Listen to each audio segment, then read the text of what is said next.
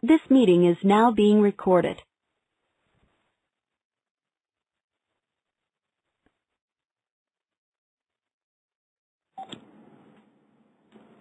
Hello, this is Kimberly Hamburg, and we're going to get started in just a minute. Thank you all.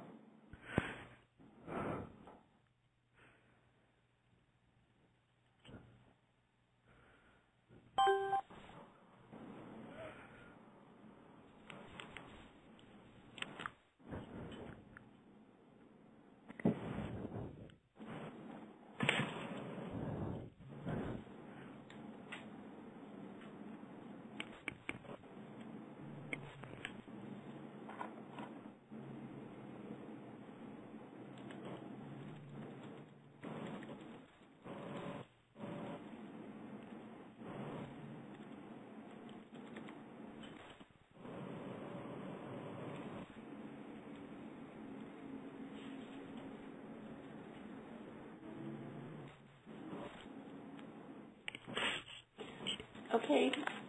Well, good afternoon. This is Kimberly Hamburg with the Appalachia Regional Comprehensive Center, and I want to welcome you to our webinar. I'm going to leave the screen up for 1 second. If you're having issues with dialing into the audio, you probably can't hear me, but we have the number and the access code there in the chat box for everyone, and we're going to go ahead and pull over the number for connecting to Adobe Connect if you have any issues as we're moving forward. So again, welcome to Kentucky Gets Students on Track with Youth Apprenticeship. I'm really excited to have this webinar get started. We've asked you all in the beginning to please mute your phones. If we have any issues with that, just please do *6 to mute your phone so we can give the line for the presenters to talk. As I said early on, my name is Kimberly Hamburg. I'm the Associate Director with the ARC. The ARC is the Appalachia Regional Comprehensive Center. We are designed to work with 4 states, Kentucky, Tennessee, Virginia, and West Virginia, in partnership with the SDAs on initiatives that improve educational outcomes for students, closing the achievement gap, and enhance instructional quality. One of our key areas is implementing college and career readiness standards and aligned with high-quality assessments for all students. And our webinar with Kentucky marks the 3rd webinar in our series on CTE in partnership with Advance CTE.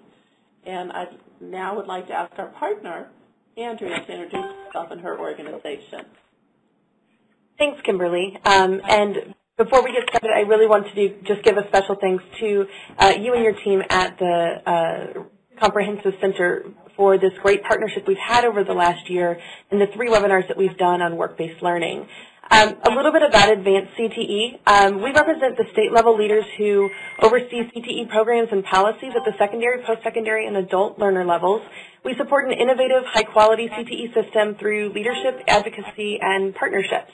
And our work with the Comprehensive Center is a great example of one of those partnerships.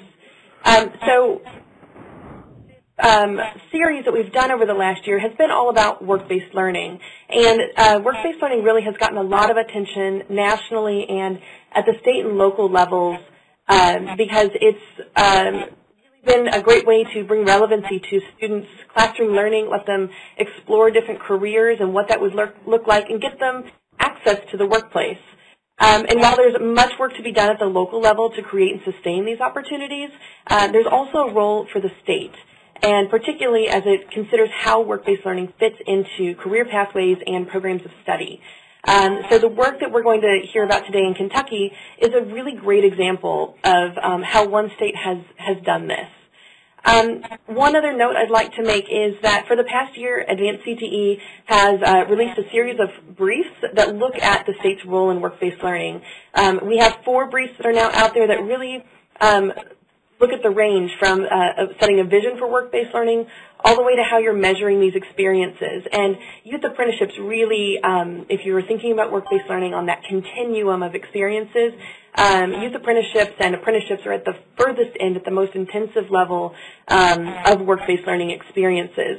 So later this month, you're going to also see a work-based learning guide that comes out to help further this work that everyone is doing. And you can find all this information as well as those 4 briefs on our website at careertech.org in our Learning That Works Resource Center. And so with that, I will pass it back to Kimberly to introduce our speakers. Great. Thank you, Andrea. And just to let the participants know, you'll see a box there that's chat for everyone where Caitlin has been putting information about the dial-in number and to mute your phone. If at any point during the webinar you have some questions, please put your questions in that box. We will be monitoring the questions. We have Q&A at the end. We probably will not be able to get through all the questions on the webinar, but we do follow up with those questions afterwards. So put your questions when they pop up. I'm very excited to be able to work with this great group from Kentucky. We have the presenters here that are really focusing on the Kentucky Track program. You can see here that it's a partnership with the Kentucky Labor Cabinet and the Department of Education. Mike Donta is the Deputy Commissioner, Supervisor of Apprenticeship. He's going to kick us off. Laura Arnold is the Acting Associate Commissioner in the Office of Career and Technical Education at KDE. Mary Taylor is Industry Training and Development Specialist with KDE. And Kay Moss is the Director of Human Resources at Stober Drives, which is one of the organizations that hires some of the apprentices. Mike? Thank you, and good afternoon, everyone. Thank you for joining us. I'm going to get us started here, and I'm not going to go into a lot of detail about registered apprenticeship under the assumption that many of us know at least basically what that is. In Kentucky, we like to call it the gold standard of work-based learning. It's incorporating the on-the-job training with related technical instruction, and it results in a highly skilled, productive workforce.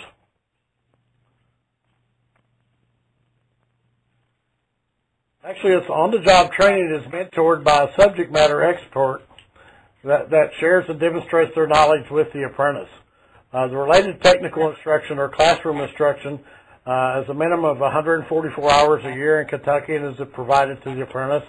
And a successful completion results in earning a national certification in the apprentice occupation.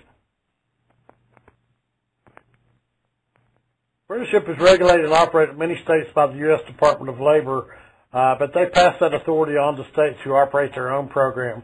Kentucky is one of 27 who do operate their own program, and we act as a regulator and facilitator for the model.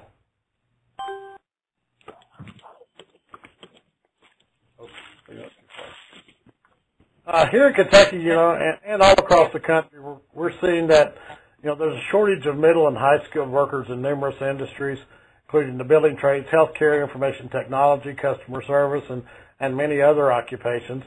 Not only is there an immediate need, but a long-term realization we've got to continue to train more individuals with specific skill sets, and we must do it very quickly.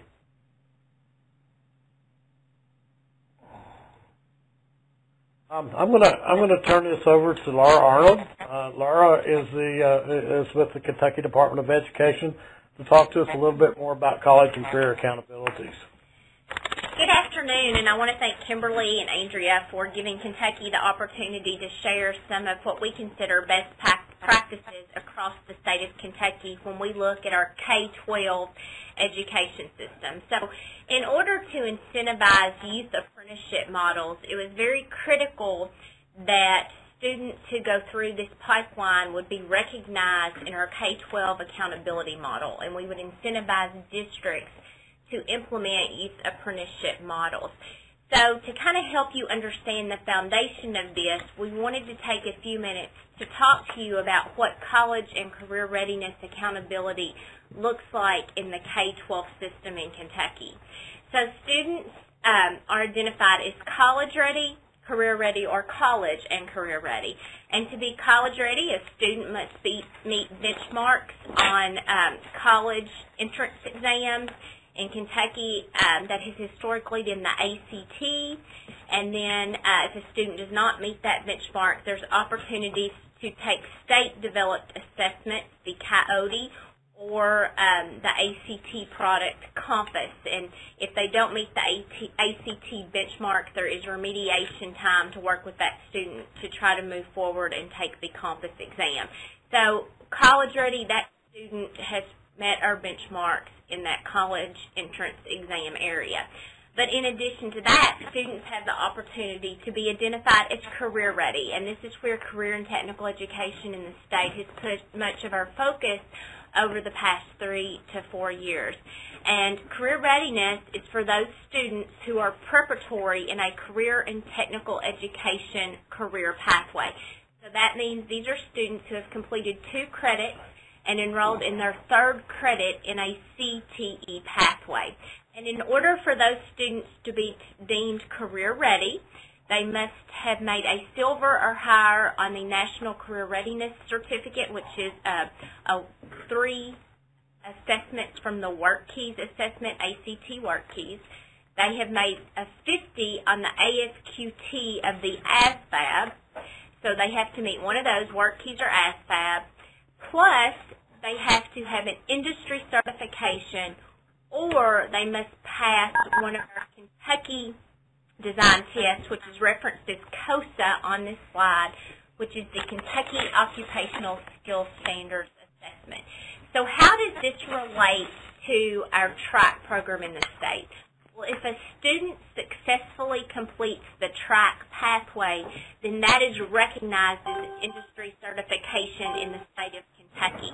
So this incentivizes school districts to provide this opportunity and this pathway for their students because it can impact their college and career readiness score within the accountability system.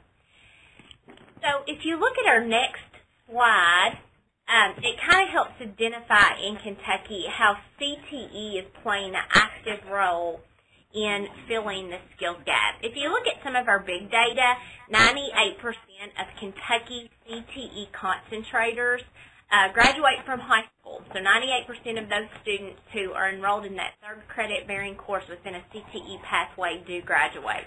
And that was based on our graduates of the 2015 class.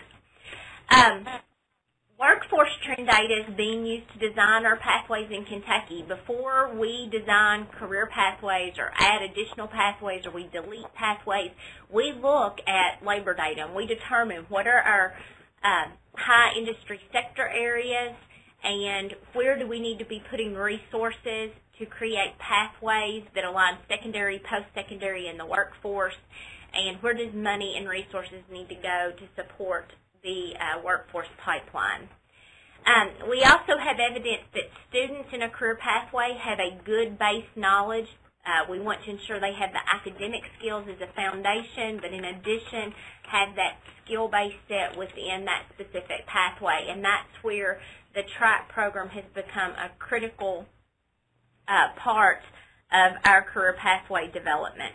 And as a result of the track program, Kentucky also worked to revitalize our work-based learning manual in the state of Kentucky, because when we looked at that manual, it hadn't been updated in several years, and apprenticeships were not recognized in that manual. And we wanted to ensure that school districts were very much aware that when we talk about work-based learning, as Mike said, the gold standard is that apprenticeship model, so those students are getting that academic connection and classroom connection to on-the-job training. And when I think about how this program developed, Mary and Mike were very critical, but also our former state director, Dale Winkler, who now works for the Southern Regional Education Board, was an integral partner in helping get that developed. So we had great leadership to get the ball rolling with this work. So at this time, I'm going to turn it over to Mary, and she's going to get into the weeds on how this was developed and how we made this available to students in Kentucky. Thank you, Laura, and good afternoon, everyone from Frankfort, Kentucky. We're really excited to talk to you about our track program, and we here in Kentucky really like our tracks, Churchill, Downs, and Keeneland, but this one is actually for students. So let's talk about the snapshot of this as a youth apprenticeship program for secondary students. I think we've all gathered that. Our partnership with the Kentucky Labor Cabinet, who is the registering agency here in Kentucky for apprenticeship. It utilizes the current career and technical education infrastructure at no cost. That is one of the elements that we're really excited about. It creates a seamless career pathway for students into post-secondary opportunities, and it creates a pipeline of students with a good foundation and interest in the occupation. And to go along with what Laura was talking about with our college and career accountability model, this provides an industry certification that is issued by the Kentucky Labor Cabinet. So how does this work? The employer will register a program with the Labor Cabinet, and then they will work with the school to identify the student. And the employer also has some flexibility in what technical school they work with, or what programs, the local schools that offer the programs that they need. So this is not bound by county lines. The employer has the option to choose schools in their region. They will choose a minimum of a 4-course sequence, and that is where we have kind of had to get out of our comfort zone, if you will, because students traditionally in our programs, if they are in a welding program or machining program, et cetera, they would have to stay in that career pathway. Well, one of the requests that I kept hearing from employers was that they wanted some flexibility in those courses, and they need a more well-rounded student. So actually, they get to choose the courses, the manufacturing courses that the school offers. They get to choose the students, and they can look at their grades, at their transcripts, at their attendance. They can interview them. They have a lot of say in who gets into this program. They will determine if the student successfully completes the program. This is not a dumping ground, if you will, to dump students. We are actually trying to get employers our best students, and if they don't do what they're supposed to do, then they will be exited from the program. On-the-job hours are to be credited. I think that is one of the best parts of the marriage of CTE and apprenticeship, if you will, where the hands-on learning on the job, hour for hour, will get credited towards that student post-secondarily. And then the post-secondary requirements are to be determined by the employer. So we feel that that is a best practice. Here in Kentucky, we have found that is actually a stackable credential of a journey person certificate and an associate's degree, but that is to be determined by the employer. I do want to touch again on the on-the-job credit, hours credited. Just recently, we had some students, senior students, graduate, and 2 of them had 1,600 and 1,700 hours that they graduated with towards their apprenticeship. So they started as a junior. They worked between the summer of their junior and senior year, and they worked quite a bit that senior year. So that's a pretty good example. And if you look at pay rate for those students, it's making $10 an hour. They graduated making about $17,000 an hour before they even graduated. Okay, so next slide. The apprenticeship is recognized as a valuable post-secondary option for students, and this is by counselors and parents, school administration. We've had to gain some ground there, and they're definitely seeing this as a viable post-secondary option. The career pathway leads to gainful employment. The student graduates and would immediately enter the workforce as a full-time employee or apprentice. So that is, for say, on Friday afternoon, they would graduate from high school, and on Monday they would walk in with the full-blown apprenticeship. The students are prepared for the local workforce, and this creates a competitive working environment among students. Our best students are asking to do this program. We can't get employers signed up fast enough because the students are competing to be in this program. So what are the results that we are seeing? We're seeing a lot more work-based learning opportunities through co-op, since that is a factor for the track program, for an employer-based track program. I'll talk about a training program based in just a minute. Dual and articulated credit is accepted if applicable. So let me give you another example that we recently had. The 2 students that I was telling you about that graduated with 1,600 and 1,700 hours of OJT, they also had, one of them has 30 hours of articulated credit, so that saved he and the company about a year towards an associate's degree. So that saved them a lot of time and money. And then we are having, I'm sorry, I skipped around. The employability skills, we enforces the employability skills. So I have myself and these students have seen how responsible they are, how they show up on time, and they have snow days. They don't just call in and can't be to work. They actually have to use vacation time, et cetera, et cetera. The employers are registering programs just to participate in the track program. And then another result is it offers an opportunity for students to decide if this is the right time for them in their career pathway, because the big complaint that we hear from employers is they train and leave them.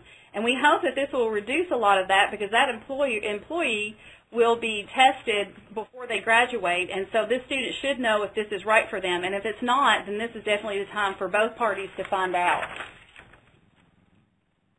So when we first started this, we did not know what the shape or form that it was going to take. And we actually have seen this go into two-track pathways. So we first started out in manufacturing with an employer-based pathway, and that's where the employer chooses the courses, they choose the students, they offer a co-op, and they determine if that student completed.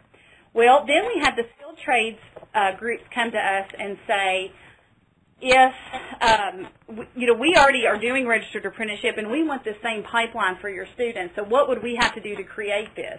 So we had to put our thinking caps back on and, again, try to trial and error the model. But what this looks like now is a 4-course pre-selected pathway that our industry partners chose. The student will complete an end-of-program assessment. So basically there's an end game if it's an employer apprenticeship. They determine, or if it's skilled trades apprenticeship, there's an end-of-program assessment that our employers helped us create.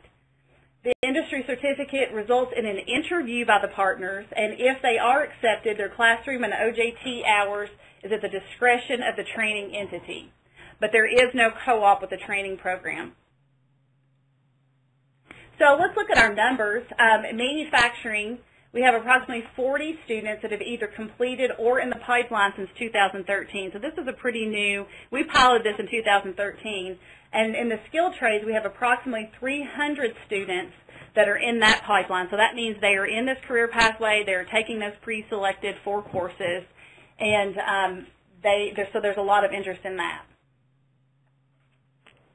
Just quickly to kind of give you an idea of who our electrical partners are for the skilled trades, we have both union and non-union groups. We have the IBEW, we have IEC, and we have AMTEC, and then our carpentry partners are the ARCC, Carpenters and Millwrights, and then Messer Construction, and the welding partners are plumbers and pipe fitters. But anyone can join at any time. Any training program can join at any time as long as they offer registered apprenticeships.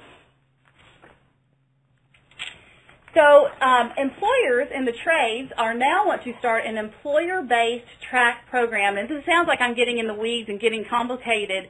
It is, but yet it is such a golden opportunity for our students. So this has just kind of happened. Actually, I just was on a phone call about it yesterday. We have employers in the trades, commercial, that are starting registered apprenticeship programs that are now offering co-ops to these students. So again, it's not a training program, it's an employer-based co-op. So we have this going on currently in electrical and in construction because they don't want the training partner entities to come in and recruit these students away. So it's getting very interesting, but the bottom line, it is a golden opportunity for our students. Before that, we turn it over to Kay Moss. They are an employer. Stober Drives is an employer that we work with out of Maysville, Kentucky, and she's going to talk about their interest in the track program. But I want to go ahead and recognize them as they got a mention them as an industry week in the publication. They are a leader in apprenticeship in the August 22nd edition of that. And we hope that more employers will replicate their philosophy and their approach. And I believe there is a link to that article at the end of this PowerPoint. So, Kay, I'm going to turn it over to you. Thank you, Mary. Can everybody hear me okay? Yes, we can, Kay. This is Kimberly. And if we need to advance your slides, let us know. I'm not sure if you're connected yet. Yes, if you could advance my slides, that would be great. Not having very good connectivity here. I want to talk about our apprenticeship program. We started an actual apprenticeship program back in 2005, and Mary came to us and said, "Hey, this is in Like," and said, "Hey, we've got a new great opportunity with track where we can take students out of high school and have them kind of co-op with you as they can when they're going to the Area Technology Center." And so I was like, okay, that sounds like a great program, because by the time we wait till they get through high school and they choose a college, they may go to college at U of L or some out-of-state college, and they never come back to Maysville. So anybody who's having issues with recruiting, who want to recruit young, talented people straight, while they're in high school, this is a great program. So we started with benefits to the company and the students. The students are already in the Area Technology Center. They're already getting their hands dirty. They're very well prepared. So when they come on the job, they're immediately more productive than even some of the people who've been there for, a few months or a year. We hired 2 of the track students full-time upon graduation. We are paying for their tuition, books, class time. It's a debt-free education for the apprentice. And then the benefit to the company is they're bringing those great ideas that they're learning in college and applying those on the job. So they're outperforming their peers because of their education, but also their hands-on training with their mentor. If you go to the next slide, benefits to the company and the student. We can tailor the curriculum. We work with the Area Technology Center and say we want them to have Machine Shop A, for example, or we say we want them to have Principles of Accounting 1, but we go to the Area Technology Center and pick the classes and the things that we want them to learn when we want them to learn those things, and then they're also learning that on the job at the same time. So they're learning it in school in theory, but then in application when they come on the job. They roughly have been working about 10 hours per week while they're at the Area Technology Center. So 2 to 3 days a week they'll come to work and actually apply what they're learning in school. The students are given a glimpse of the working environment and how a company runs. They're also paid for their time on the job, and they're accumulating hours toward an apprenticeship while getting the dual credit that was talked about earlier. So there's lots of benefits to the company and to the student. Lessons learned. We have to be more flexible in our hours because some students go to school in the morning. They go to the Area Technology Center in the morning, or maybe they go in the afternoon. So we have to have our mentors be a lot more flexible with their hours. We also have to highly supervise them on the job because they are under 18. We have to make sure that they're working in a safe environment and making sure they're doing things safely.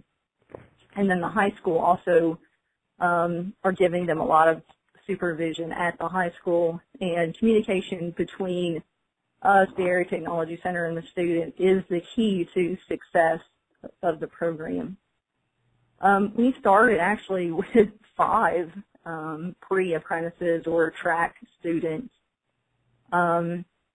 We hired 2 of those, and one of the 5 came in. He wanted to be an electrical engineer, and so we said okay. And he decided after about 8 months that, hey, this electrical engineering thing is not for me. So that was a win, believe it or not, because the student could have gone on to college and spent a lot of money and a lot of time and effort to realize that that position was not for them. Another student was machining. We had 2 machining students. We knew the one at the time was not super mature, but most 16, 17-year-old kids are not. So we knew that in the interview stage, but we thought, hey, we can mentor this guy. We can bring him along, give him the experience that he needs. But that didn't work out. But luckily he did find another job, immediately out of school. We didn't bring him on. And then we still have 1 track student enrolled in the program at this time in electrical engineering, and he has a very good chance of becoming full-time. So we had the 2 students that did become full-time upon graduation was machining and then materials. So I know materials isn't a trade, but that doesn't matter. That's what she was interested in, so we are sending her on to Murray to get a logistics degree. So she'll spend a couple of years at KCTCS in Maysville and then transfer on to Murray. So future opportunities, this is the next slide. So as you know, as we've demonstrated, track is not limited to the trade. We do have a materials/logistics track student that is now full-time. She's going to Murray after she finishes her 2-year degree, which she's got like 20-plus hours already through dual credit. The things that we need to do is standardize the curriculum, the internal training, and testing so that it is recognized not only statewide but also nationally and maybe even internationally at some point. But if the student can get that recognition, so if they were to leave us at some point, they're more marketable to more businesses. More future opportunities. This is a picture of Wes. He's one of our track students that graduated and got full-time. But this is how we are advertising now to local schools, principals, guidance counselors, and parents in hopes of getting more students interested. We've created some flyers. We're visiting whoever will talk to us about the track program and telling about our successes and hoping to get more companies on board because the more companies we get to participate, the higher we're creating a higher demand for educational resources, and that contributes also to our Work Ready initiative. So at this time, I'll turn it back over to Mary. Thank you, Kay, and we certainly appreciate Stober as a partner in the track program and everything that they are doing to help promote this so we can get other employers on board. I want to talk about lessons that we have learned on both sides of the house, and I want to start with the educators. One of the things that first had to happen is we had to get educators getting out of their comfort zone and getting out of that traditional post-secondary mindset of a degree, a traditional degree. So we've had to do a lot of that, and then the schools are being held to a higher level of accountability. They are actually being held accountable to business and industry. So the third one is that we have program changes that are needed, and we need to offer what business and industry needs. And to echo what Laura said earlier, our programs need to be based around data and what is needed statewide, regionally, and locally. So let's look at this from the employer perspective. Again, I was the girl from education that had quite a bit to learn about apprenticeship. I was an apprentice in apprenticeship, I'd like to say, but now I believe that I'm a journey person, Mike. Not yet. And so we have, there was a big misconception about apprenticeships and, that it was only for construction, it was only for a union, I heard repeatedly. So we in Kentucky now are kind of working on getting a team together to help spread the word about it being a successful training tool. And I touched on this earlier about training and leaving. And I love to steal the Labor Cabinet's line on this. What if I train them and they leave? And they like to say, what if you don't train them and they stay? Violation of child labor laws, we have extensively researched that. And actually the Labor Cabinet is where they also regulate labor laws here in Kentucky, and they actually issued an opinion on this stating that if it's part of a structured training program such as a co-op or an apprenticeship, that it is not in violation of child labor laws, and actually child labor laws are more lenient and will allow for more. And then once we got past that, then it was kind of like, well, this was against our company policy. And, my answer to that is all of this was against our policy, but policy is meant to be revised, reviewed, and rewritten, and we completely revamped our policy manual to allow for this and actually had to add a chapter on apprenticeship and youth apprenticeship. One of the sticking points that we found out early on was the workers' compensation liability insurance. And to combat that, we actually have a partnership now with ADECO Employment Agency. And this started here in Kentucky, but they would like to replicate it nationally. And they will actually employ these students. They will be on their workers' comp and on their payroll. So they mitigate the employer's risk, and they are on ADECO's workers' compensation policy. So we've actually had some good success with this. It has created a lot of opportunities in a lot of different occupations. They have hired a YES coordinator, And so we would like to see that program grow here, not only in Kentucky, but nationally, to create more opportunities for students. So if you will see, we've laid some tracks here, and this is another employer partner that we work with. And this is actually Dr. Schneider Automotive in Russell Springs, and they are here with Kentucky's governor and the Secretary of Labor, Derek Ramsey. They have been in a study. They've been noted in a study recently, and I don't know if Andrea wants to talk about that a little bit more at the end. But Kentucky was chosen as one of 6 that is making a connection between career and technical education and registered apprenticeship. And then our goal for the TRACK program is we want to get to the point that if any employer wants to implement a registered apprenticeship program, we can develop a pipeline at the secondary level utilizing TRACK. So on the short term, we would like to get into healthcare, business, IT. We are already seeing some instances, again, like Stober Drives, where manufacturing is actually getting into some of those non-traditional occupations.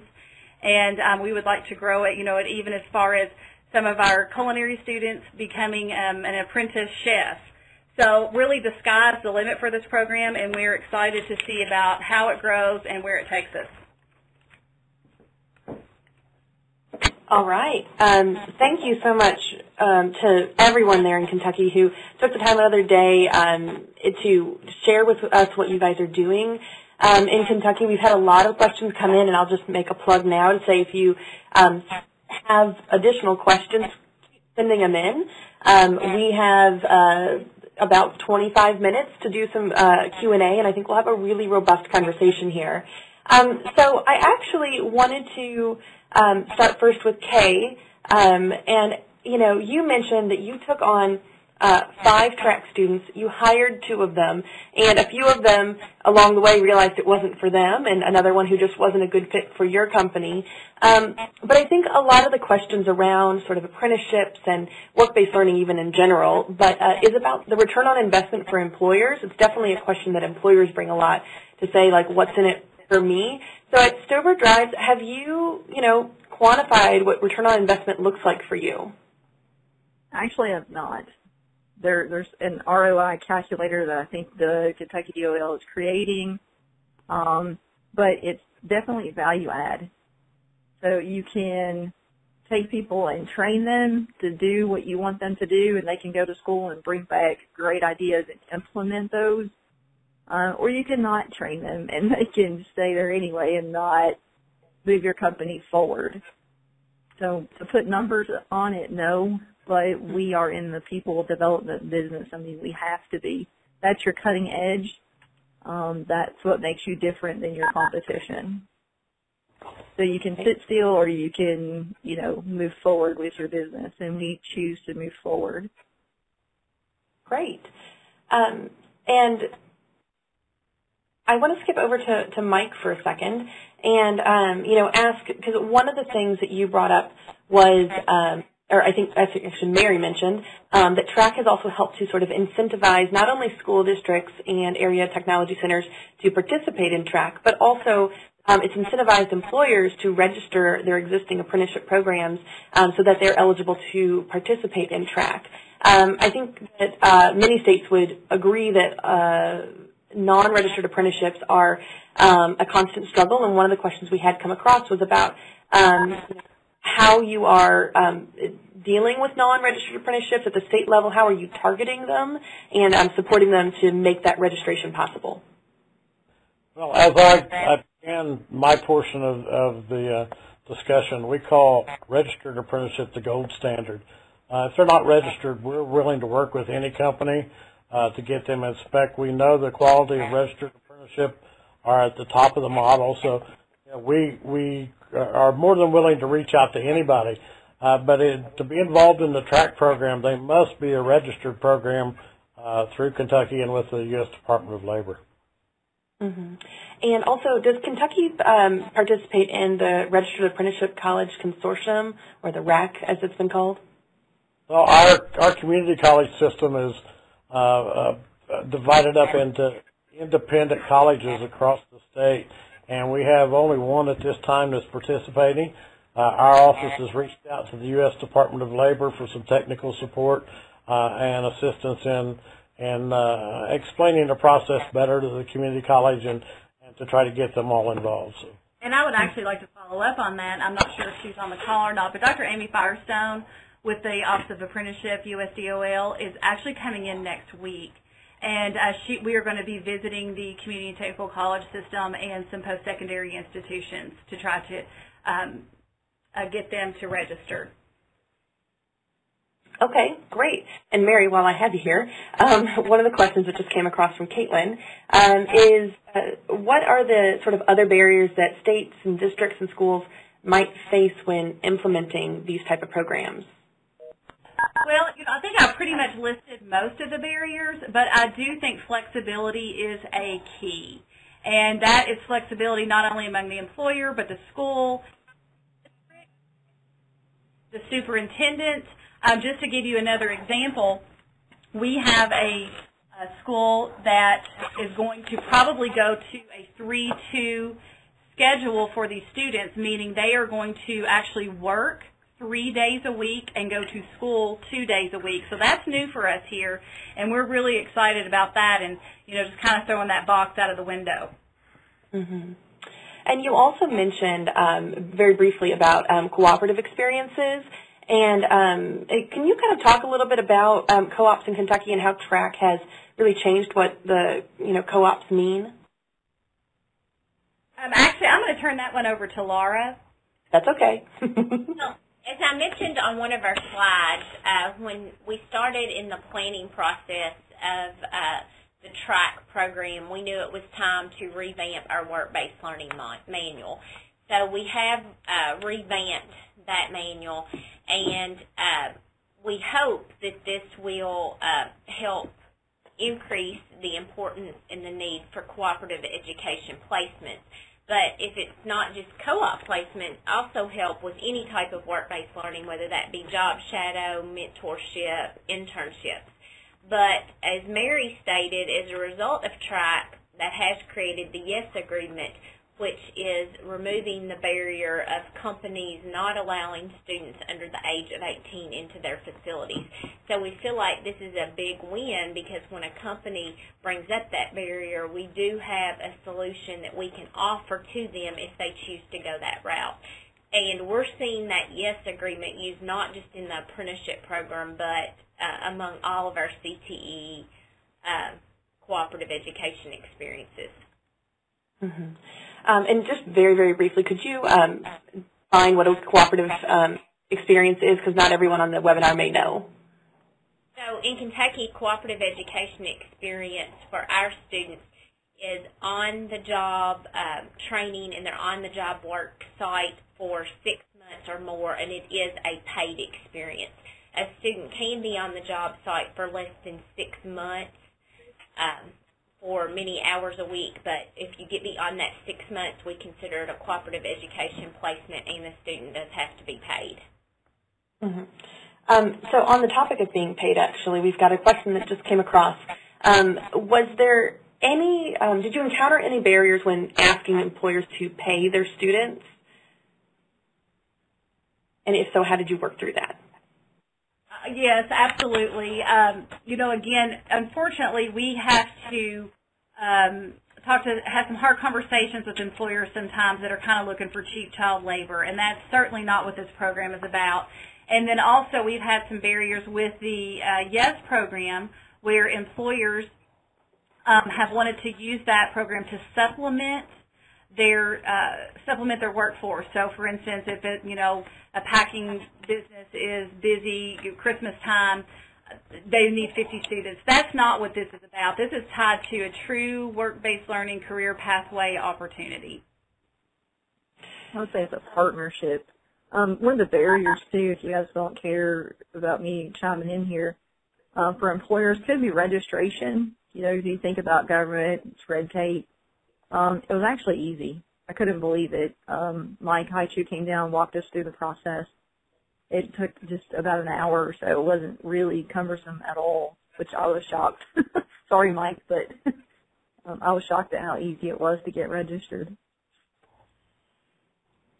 That's great, and I think that actually is a great segue to kind of talking about perceptions about apprenticeships. One of the questions that came across was kind of about how you in Kentucky are breaking down those perceptions about apprenticeships for, parents, students, et cetera, how you've seen track change that, and also someone else asked about if you have any marketing materials. We do have marketing materials we can send also, but go ahead, Mike.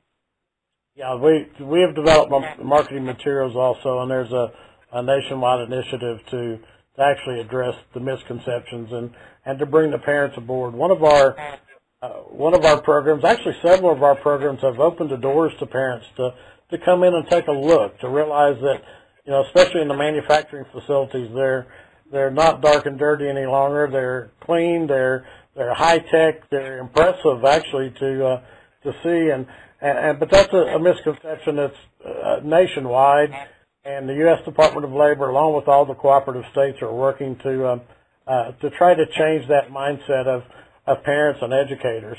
Let's be quite honest, this program wouldn't have worked if we didn't have the partnership that we have currently with the Department of Education, and I certainly want to give credit to Dr. Winkler. I believe is still on the call with us. Without his realization that we had to look at this with an open mind and had to do things a little differently, we wouldn't be as successful as we are now. So thanks, Dale. I know you can hear me. So, but it's all about building partnerships and building relationships between the school systems and with the employers. So. And as far as marketing, I'm sorry. And also, what parent doesn't want a debt-free education? That's very appealing to all parents. They're still going to get educated, and they're getting this on-the-job component. I mean, that's very appealing, and we use that as our advantage, too. Well, and as far as marketing the track program, yes, I believe it's at the end of this at the end of the webinar, we have some material. We have a website. There are some materials on there. There's some information about the YES program. But, yes, we are marketing track and apprenticeship simultaneously to the school systems. Yeah, Mary, this is Kimberly. I was going to point that out, that, all participants will get a follow-up to this email that will have the links to not only the archive webinar, but the materials we have already, and presenters that will have other marketing materials that they're willing to share. If they don't have a site to put them, we can put them in this folder as well. Great, and I actually just advanced the slide so folks can see the URL that's there, but we are not done. We still have 14 minutes to go, so keep your questions coming if you have some. So one of the questions we just got is always an important one when it comes to new programs and new initiatives, but it's about sustainability.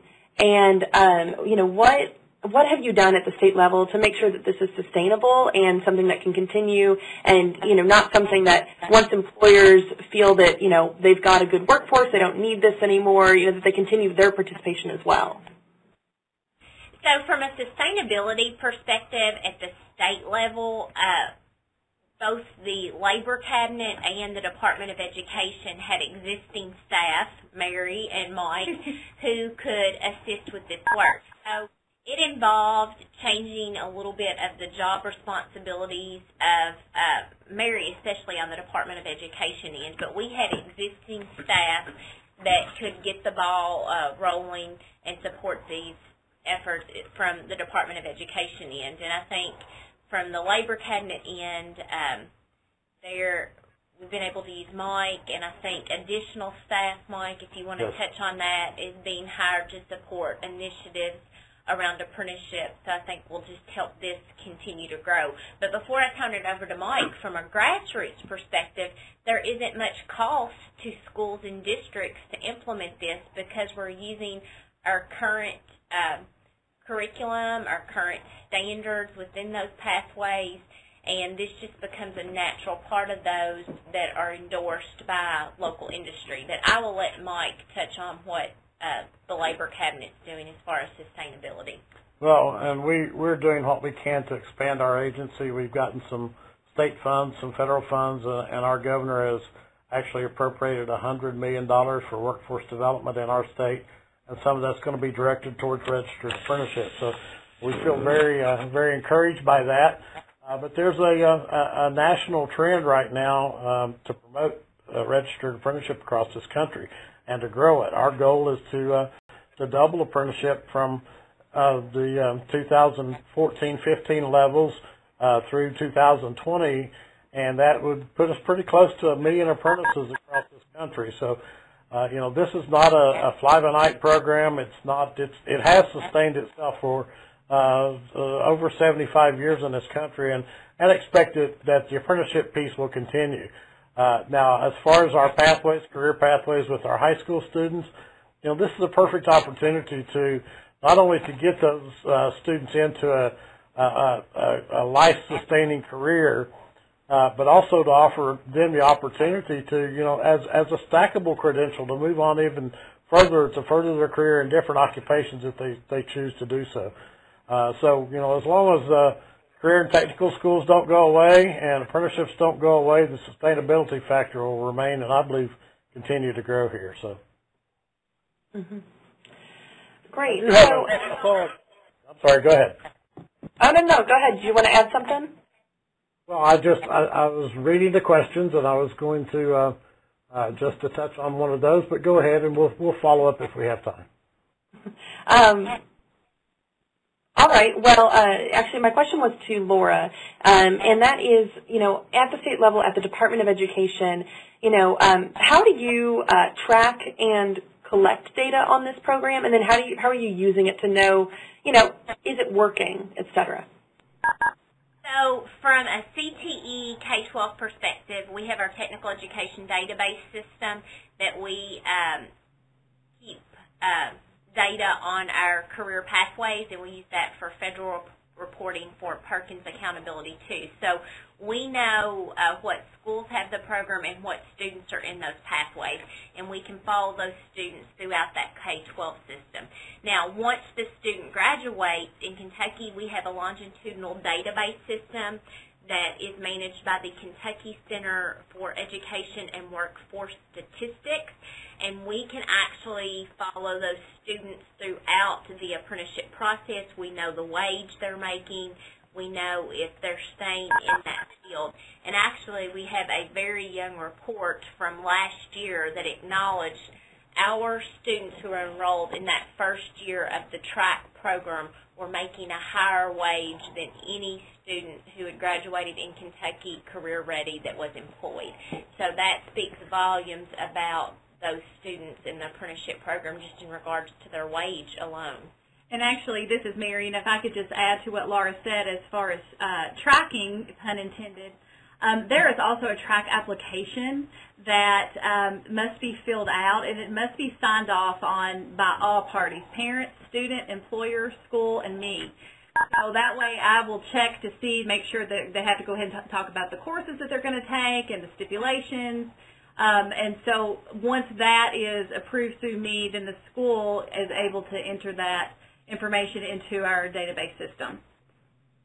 And that application can actually be found on the website. Great.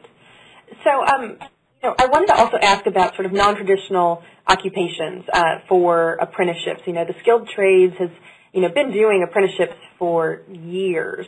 Manufacturing is kind of this new field that folks are also getting into, but there's a lot of things that are easily translatable. But in Kentucky, you did mention very briefly that you're, you know, looking to expand this into non-traditional occupations, but at the Department of Ed as well as in the Labor Cabinet, what are your efforts in this space, and are there any kind of difficulties or growing pains in getting this model to fit into a non-traditional occupation?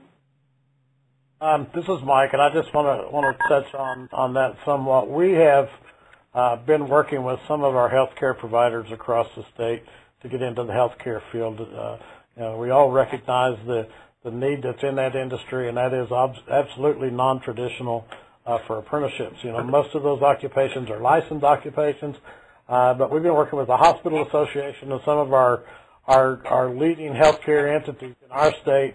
And I can't say too much at this point, but next month we're going to be kicking off an announcement of a statewide scale-up for some healthcare occupations, and we're very excited about that. All of our area technology centers across the state, I believe all of them, have the health sciences pathway, which will fit right into the track pathway into apprenticeship. So we expect to do that actually here in just a couple of weeks. Our governor's going to make that announcement as he visits this large facility, and we do a press release on what we're doing. Not only that, we're doing some customer service stuff. Kay's group at Stober Drives kind of helped us kick that off with some of the non-traditional things that they're doing. We're doing some early childhood education statewide scale up that we're going to actually announce again in the next month or so that we're doing. We've got a lot of things going on behind the scenes we can't release to you yet, but it's very exciting about where we're headed with this in Kentucky. So stay tuned. That could be webinar number 2. I also want to, from the track perspective, as far as developing this, we've kind of been on a trial and error basis of building the plane as we're flying it. I think we kind of, again, have it nailed down to basically a 4-course career pathway with a co-op. I don't know what that looks like until we get into some other areas as to what it needs to be tweaked. We did need to tweak the skilled trades. So that's kind of one of those trial and error. We'll see. But we are very willing and able to build it. But we'll just have to cross that bridge when it comes. Could you actually talk, what sort of tweaks did you have to do to make the skilled trades one work? So the co-op was not going to be an option for the skilled trades for a couple of different reasons. ADECO does not cover all of the skilled trades occupations, for one. And for two, those training programs a lot of times are centralized in urban areas or regionally. And so it's just too hard sometimes in a rural area to offer a co-op for a training program. But to keep the integrity of the program, we still had to have an end game because, to refresh your memory, the co-op is the end game for the 4-course sequence that's an employer-based track. And so for the skilled trades track, it's a 4-course sequence that have been pre-selected by our partners, and then those students take an end-of-program assessment. And so, you know, again, that end-of-program assessment has been very valuable in providing data to us about where we need to strengthen our programs and some gaps that we have in meeting industry needs. So we actually do item analysis. We've done that on the past 2 years to see how we need to strengthen and get our teachers some more resources. You know, in particular, for instance, we feel like we are too heavy in residential for our carpentry programs, and so now we are looking at implementing more commercial standards. Great. Well, I don't have any other questions, but I want to give an opportunity to all the panelists who are on the call. If there's one last piece of advice you could, give from your perspective, at the labor cabinet, at the department, as an employer, to the folks on the webinar that they should think about if they wanted to do something like this in their states. Mike, can we start with you? Well, I think being willing to be flexible. That's what we've done with our cabinet. This is an employer-based program, and we're willing to work with the employers to make it happen, to fit their needs, and I think that's probably one of the most important aspects of this. Laura? Great. And Kay, as the employer, what about you? I would say if they're interested, come benchmark our program or Dr. Snyder, but get in under other businesses and look around and see how it's working for them and see how you can apply it in your own business. Okay. And Mary and Laura? My biggest piece of advice coming from a state level would be that education has to listen to the employer. So this is an employer-led initiative, and education has to listen to what the employer needs and then figure out a way to be flexible, like Mike said, to make it happen. And Laura and Mike took both of my answers. Perfect. That's how you've got everyone, on the same page with you.